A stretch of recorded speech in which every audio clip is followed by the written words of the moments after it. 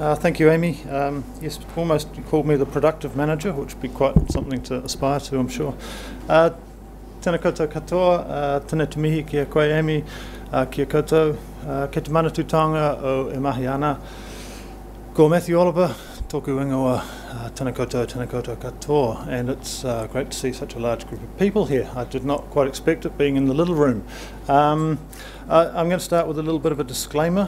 When I pitched this talk, I thought I was going to have lots and lots of answers to this question that's been in my head about how publishing at Manatūtanga can be a bit more, make a bigger sort of active contribution to both government and to the cultural sector. I've got a few answers, or maybe you might just call them ideas. But the bulk of this talk will be about the sort of things we've been learning over the last year, last couple of years really, as we've grappled with the idea of how to update an online encyclopedia. And I want to give a mihi to Martha Van Drunen, who I can see over there, maybe Jamie Mackay, who might be somewhere, who have done a lot of the really hard work that's led to some of the ideas in this. A bit of background. I work at Manatūtanga, the Ministry for Culture and Heritage, in their Research and Publishing Group. So we're part of a tradition of government publishing that goes back to about the 1930s, with war history, historical atlases, histories of government activity, that sort of thing. But my main focus over the last couple of years has been managing Te Ara and NZ History. They've both built up over many years. NZ History launched in 1999. Te Ara initially launched in 2005, and it's what we call the build phase was completed in 2014. Without meaning to be mean, and maybe Jamie's not here so I can say it, NZ History does tend towards a bit of a Pākehā view of our history, and Te Ara made a very explicit attempt to be far more bicultural in its approach, and it engaged a wānanga, did a lot of translation into Te Reo, and took very specific Māori perspectives on many subjects. I've been referring to them recently as sort of legacy or enduring content, and that's to distinguish them a bit from other projects the Ministry does that are more time-bound and more sort of specifically project-based. And we've developed a new a digital strategy recently, and that recognises that these sort of legacy sites are really quite central to the work that the Ministry does in public engagement. It's there to support other projects the Ministry does, and those projects are there to support the maintenance of that legacy content. Is this going to work? It does. And thank you to the tech people who sorted this out for me. Always good to start with a panic before a talk. Yeah, we've got quite a lot of content. There are some figures. It's probably small in comparison to collection databases, but it is content that requires constant sort of updating and tending and looking after. And that begs the question of where do you start? Do you just keep up with the news? Do you look at sports scores, election results, census data, all those slightly annoying taxonomic discoveries that scientists make about species? So over the last year, whoops, gone too far. Oh no, that's all right. Over the last year we've been looking at the social connections theme in Te Ara. It's one of the 12 themes in Te Ara, and it was launched initially in 2011. It's heavy on statistics, census, health data, that sort of thing. So it sort of seems like an obvious place to start for maintaining the currency of the website. But it's also probably the hardest theme, it's probably the hardest theme given its coverage of contemporary issues at the time, which really places that material in a sort of historical, it's sort of a point in time. It's quite useful as a record, I guess, of what New Zealand thought was important. Or maybe what government thought was important. Yeah, so that's a bit of a point. I'm going to come back to that historical significance idea quite a lot later. It also points to some general issues. One of them is sprawl, the way that topics just spread out right across Te Ara. So trying to look at one subject, you're actually dealing into multiple themes. We've been looking at keywords lately. I'm not going to talk too much about keywords because it's such a simple idea, particularly in this sector. You're all doing subject headings and cataloguing and all that for Africa. So it's fairly simple, but it's a very obvious way that we can tie content together. I guess an obvious example is something like places content, where we tend to have a places entry. We might have iwi entries that could relate to the place. We've got biographies of people that relate to the place. And then there are just all the tiny little mentions that filter out into all those subjects. Birds is another good example. We always return to birds. We have, I think it's the large forest bird entry, which appears in the bush theme. Correct me if I'm wrong, Mel. You'll remember. and then we have seabirds, which appears in the land and sea theme. So they're not actually connected in any sort of meaningful way, or at least an obvious way. And keywords, we've done very well on NZ history through them. Search engines love it because it creates these keyword pages that are really rich in content, and without promoting them at all, a lot of people are using them.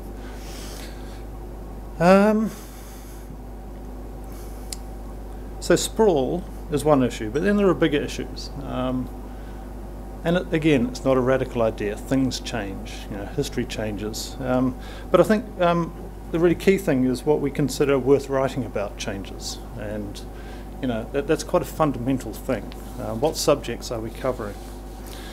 So I think we could take the Tiara article on digital media and the internet as quite a good example. It was written by Russell Brown in 2014, but even in those short 3 years, things have changed a lot on the internet. His article covers a lot of the important things that were quite valid at the time. So it's a really useful pointer in time of what do we think about digital media and internet in 2014. But when we come to update that, how do we just update? How do we tinker? Well, when we update it, do we just tinker with it to try and give it a contemporary face, or do we actually have to fundamentally revisit that subject and do an entirely new article? But that's kind of that decision point we have to make. Is it worth that? Is that subject worth covering in the same way, or is there something new that needs to be looked at? I think also, changes in society, they also influence the way we might approach a subject. We're currently grappling with the way Tiara talks about sort of gender identity, and the way society in general thinks and talks and accepts gender identity these days is very different to when that article, or some of those articles, were published in 2011. It's not that they didn't exist then, but I guess government publishing tends to have a slightly top-down or academic approach to subjects, which may not be appropriate when you're dealing with particular communities. Really to represent communities and even just get the right language into those entries actually means engaging with communities in a whole other way.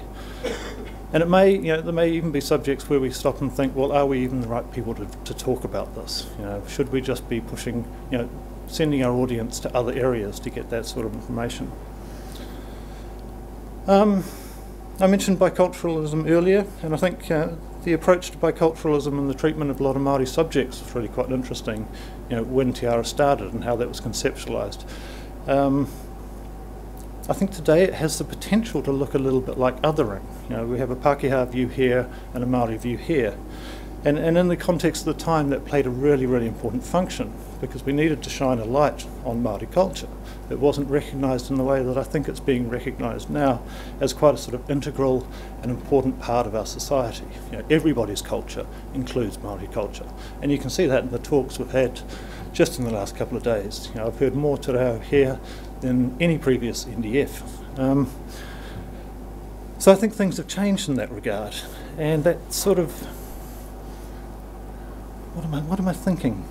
I guess what I'm wondering is, what does that really mean for the structure of a website that is built on quite a distinct bicultural model when we want to bring those things back together? I guess what I'm saying is that writing things down and publishing them is a way of fixing things in time. In the print world, that was fine. We knew what that meant. In the digital world, we don't quite know what that means anymore. What we choose to write about and the words we use, I guess the perspectives we come from or privilege, all places work in a historical context. And it's very similar to the way that museums and archives and libraries make decisions about what to collect, what to discard, what to promote, what to digitise, and so on. I do get a little bit hung up on this. It sort of stops me thinking, well, where do we go from this? Where do we go to from here? And sort of doubt starts to creep in. If what we wrote and how we wrote it fixes the information in that moment of time, I'm going to sound a bit like Carrie from Sex and the City. Should we change it? Are we somehow breaking the historical time continuum, I guess is what I'm trying to say. And even more than that, if society looks at how we wrote about something 10 years ago and doesn't like it, if we change that to reflect today's sensibilities, are we kind of hiding the progress that we've made and even the darkness of our past? That is getting a little bit dark maybe, and I do just want to pause long enough to acknowledge the people in the audience who did work on Te Ara. I can see Mel here, and Emily's at the back there, and I do want to reassure you that we are still updating Te Ara, and we will continue to update it. And I say that very strongly, Mel, even while you look suspiciously at me.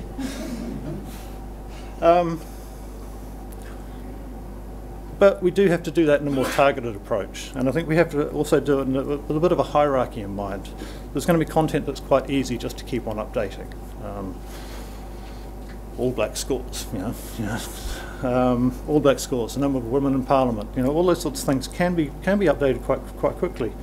But there'll be some areas where it's not quite so easy to make that decision, and we have to decide: do we do a new article, or even is that subject no longer relevant to today's society, and we should just let that piece of content sit as a historical record. So something we are doing. We're sort of looking at topic pages as a slightly higher order of keyword links that we can start making. And so what we've learnt from some of the audience research we've done in the last year is that people, and especially young people and people learning, they're looking for two things: credible, reliable information, but also they want a variety of perspectives. That's quite challenging for the government. We can't just present the government view anymore, or the government sanctioned view. I mean, it's still valid, but it needs to be presented alongside other views and other voices and other perspectives. So our role in that world becomes, actually starting to be active and presenting those different views and presenting our content alongside those views. And it is really what Pia was talking about yesterday, about being a node in the network, being very active as a node in the network. But developing those critical skills, of course, is really important. This age of fake news and fake history, to steal Vincent O'Malley's term from a few weeks back. We do need to address some of these issues that are going on in society and actually try and shape how people think about them and how they interact with the internet. So topic pages, they'll include, they'll be like souped up keywords. They'll include lots of information from across our websites. But we also want to be linking out to other people more. We want to be drawing on the likes of Wikipedia, Digital New Zealand. We also want to be, presenting historical context around some of that information that we're not updating, explaining even why we're not updating it. I think too, it gives us, what does it do for us? I guess the benefits for us is it provides a framework around which we can start doing some of that updating work on Te Ara. What we've found from picking 100 entries on social connections, it doesn't scale very well. It's not a logical way to approach updating an online encyclopedia. If we can pick topics that are in the news, or they're trending in our analytics, or they're supporting other programs of activity that's going on either within the ministry, across government, or across the sector, we can sort of zero in on those and potentially even get other people helping us do that updating and maintaining work at the same time. That's just a little plug in case anyone else wants to jump in. But yeah, so we can, there is this idea that we can just quickly pop up a topic, to support something new, and keep the legacy content refreshed and updated to respond to that. And I think it might also be a way to bridge those different perspectives that exist within our content. We can actually, I think it would be very hard to remodel the whole underlying structure, particularly around biculturalism. But if we can build something on top that pulls different perspectives together and says, yes, we do have this fairly Pākehā view of a place. I've only got 10 minutes left. Right, I better hurry up. We can actually link in the iwi story, and that's really, getting those things working together is really quite valuable. Well, it has to be done. Okay, so I'll start running. This was the area where I hope to have lots and lots of answers, and I don't have many answers. I have a few ideas to throw out there. how can Tiara act as a platform? And I'm using Tiara as a bit of a shorthand for Tiara and NZ History and all the other legacy content that we have. At a simple level, it is being that active node in the network, and I think using the topic pages actually really helps with that. I think the second way is to look at other organisations, and I'm thinking particularly of government organisations who are publishing general information. It's not to do with it's not their core business, it's not specific campaigns, but it's information they happen to be specialists in. Within government, something like Tiara has a far greater reach, particularly into education and into a general audience, than your average government department website. And no offence to anyone here who works on a government department website, you're doing a great job, but I just think in that general information we could be collaborating more around those sort of shared subject areas. I could give you a quick example would be working with Ministry for Health on information about the 1918 flu pandemic, which of course has relevance today. It's a key part of the World War I story that we've been telling for the last 5 years, you can tell. But you know, by placing that within the wider historical context that we have, you can get learning points both around history and around public health as it relates today. I was going to say that longer, so it would have made more sense, but never mind. Other examples, you know, we contributed to the He Tohu exhibition. We're actually hosting all the data and biographies behind that exhibition. We had for some time, so that was a good way for National Library and Archives to avoid having to rebuild a platform to actually host that material. So there's clear synergies there. Beyond government departments, we also want to work with communities. We're doing a lot of that at the moment with iwi. At the moment we're working with Ngāti Awa to tell their treaty settlement story, and that's part of the Tatai Treaty Settlement Stories project. And again, that's about them reaching a wider audience with their story, but it's also providing us with other perspectives on treaty history and being able to provide those to the user. I'm also thinking about how we could be a home for legacy content. I was talking to someone recently who'd done a lot of research and writing to support an exhibition. All that material was published online.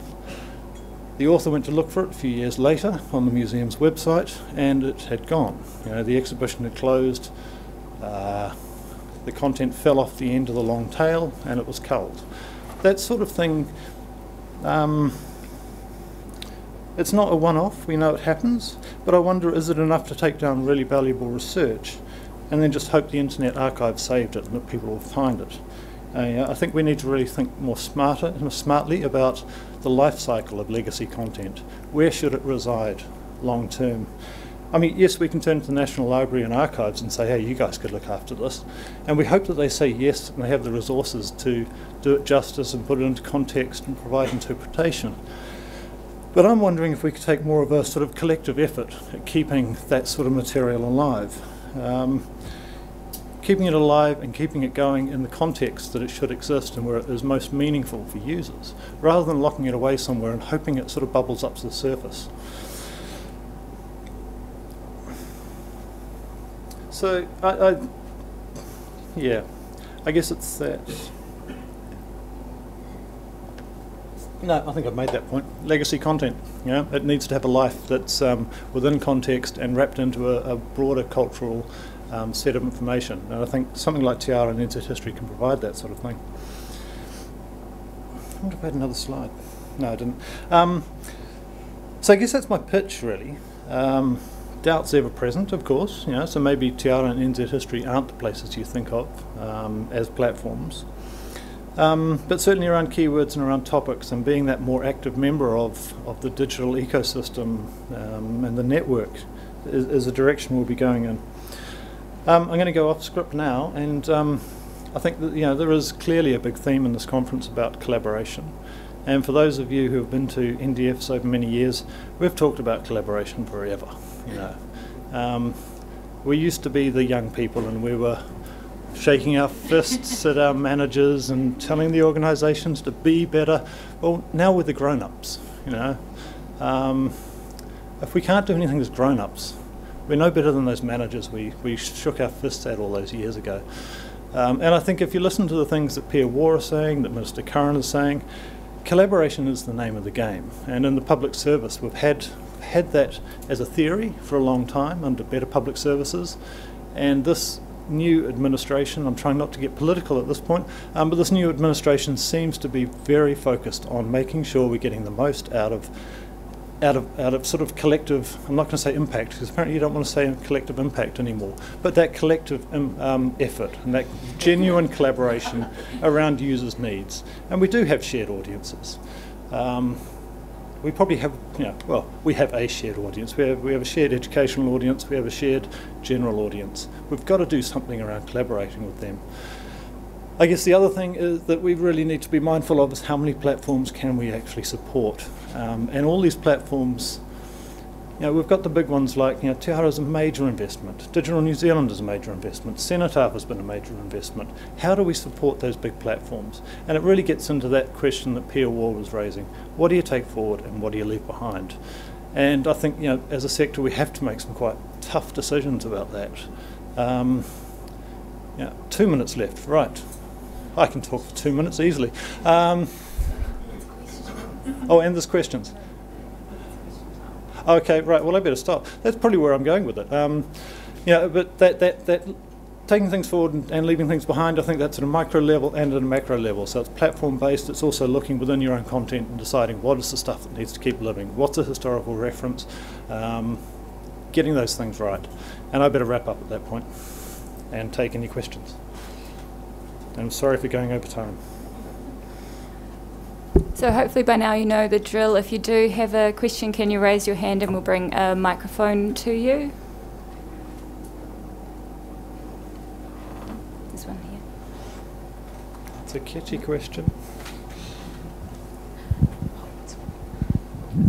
Hi. So I've built one of these platforms in the past and share a lot of the sort of use topics to group things and stuff like that. My name's Walter. Hello. One thing that I've done that helps to make the authorship and the context available and public is to have a version history of any content that is added. So that sort of allows you to move forward with a piece of content, but be honest about its history. And how does that fit into what you envision? It does and it doesn't, I think. I think it's those, I guess the idea I'm trying to get to is that there are universal subjects that carry on. There'll always be an entry on Auckland, but will there always be an entry on digital media and the internet? Or do we need to be able to split those things in half? We look at the people's entries, which when they're prepared, I think Middle Eastern groups were a very small proportionate society, and so they, I think, don't correct me if I'm wrong, but just let me make the point. Particular groups sort of were covered very briefly, and maybe a page of content. A lot of those communities have expanded greatly in the last 10 years. So just having a version on that one piece of content that related to them probably doesn't do it justice. You actually need to split that out. Does that kind of make sense? It kind of makes sense. I think that my point is more about there is the ability to capture the metadata of how this thing came to be, how it was even deleted, Yep. And its history alongside the actual content. Making it available is one way of being honest with true. And maintaining that legacy as well. Yeah. No, I certainly agree with that. And if you've got ways you can help us, we're all ears.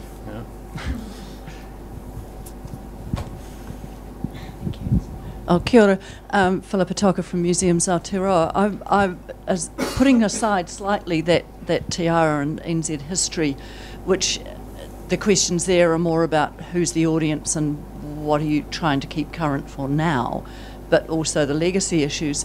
We've just worked with, and Tim Jones is here from Christchurch Art Gallery, with him and his team to digitise back copies of Agman's journals. And this is particularly for students, museum studies students and others who would be interested.